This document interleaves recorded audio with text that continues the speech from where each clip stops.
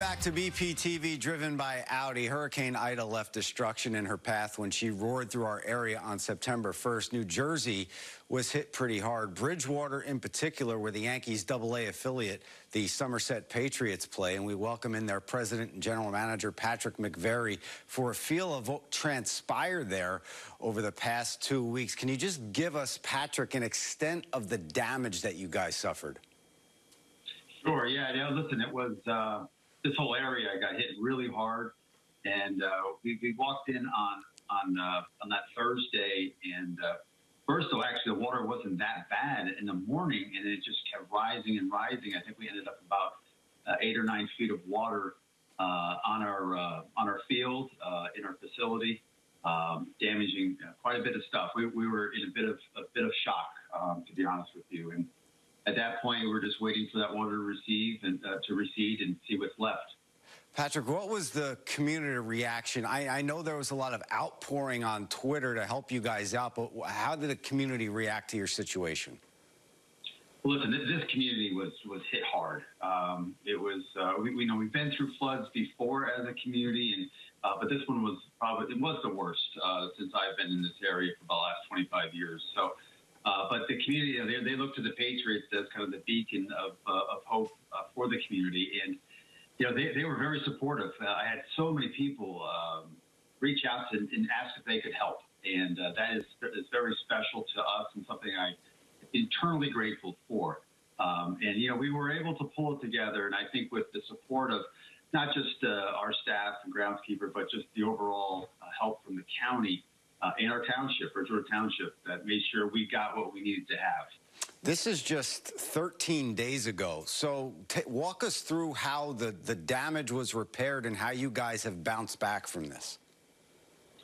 Yeah, so again, that Thursday, we really couldn't do all that much because the water was still on the field and in the facility. Friday morning, we came into a lot of just muck and mud, and you really looked at all of the areas of the ballpark that were damaged, and it was extensive. So at that point, we could kind of assess what we're looking at. What are we going to do moving forward as a staff? And those decisions were made collectively with our groundskeeper, our vice president of operations, Brian Wicki, and a few others to say, okay, we have about, at that point, we're looking to play here on that Tuesday. We have about 3 or 4 days here. Is it possible? And we quickly determined there's no way we'd be able to play on that Tuesday. And fortunately for us, Hartford, the Colorado Rocky AA affiliate, took us in for a few days, and that gave us the Labor Day weekend to work and making sure our ballpark was put back together. And we really focused on, the fan experience, making sure the levels of play, the fans, as far as them coming to a game, they really would not be able to tell any difference if there was a flood or not. So we worked through the weekend.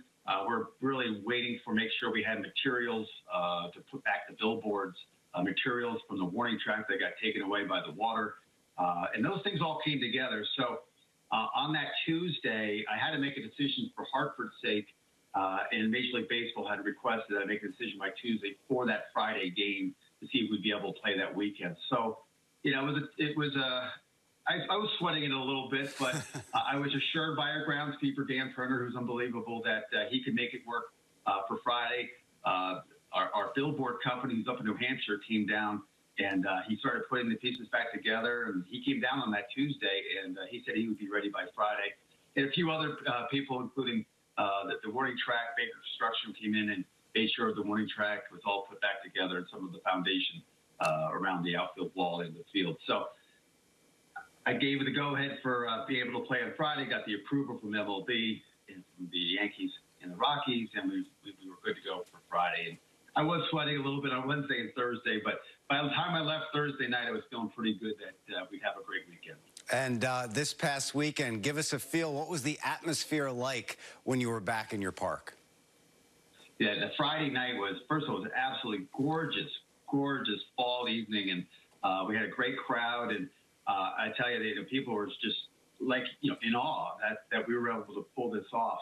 And it felt really good for our staff, all the congratulations, the thank yous, And all that was just was special, something I'll never forget. And again, you drive around this community and you feel for these people who are fans, and their whole lives are in their front yards. And